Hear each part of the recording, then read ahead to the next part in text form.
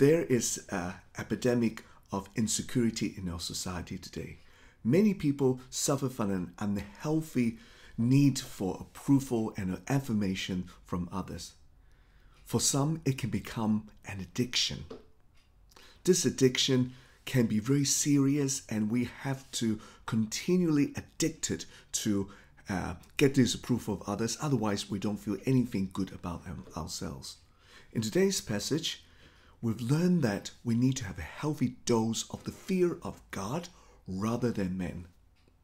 3 things I've learned. The first thing is the fear of men is a snare.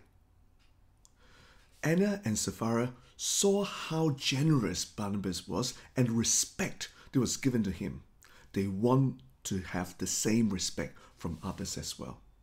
So what did they do?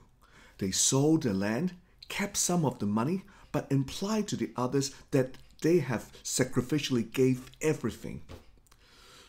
What they have done is not only hypocrisy, but they show contempt for God. Second, Peter approached them and confronted them.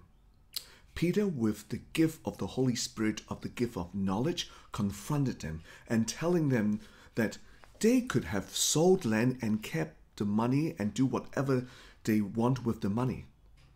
But they cannot use this for the spiritual pride and to lie to God. And Peter said to them, because of that, God's judgment is on you. Then God's judgment fell, and both of them died separately. The great fear of God fell to the whole church. The third thing is the fear of God spread to the whole city. After Ananias and Sapphira died, the church was filled with fear. The fear of not of just God, but how serious following Jesus is all about. There's an impeccable integrity that people outside knows about the people of the church. And people tends to come and follow Jesus. This brings great revival to the city, for the people fear God because they know that He is real and serious.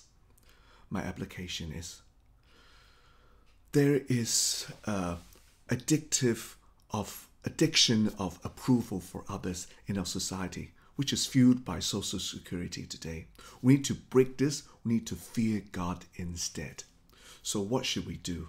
We need to know the Bible. The Bible tells us the fear of men is a snare because it can be an idol in our life. We need to fear God instead. And we need to know His word each day, know about His character, and treat God as He should be. We need to love God, and we need to live our lives with our intention of the audience of just one person, who is God, and not audience of many people.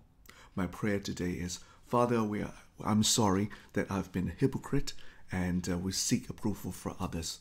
Help me to break this approval, and help me to trust in You and fear God and You alone. Help me to serve You as who You should be. In Jesus' name I pray. Amen.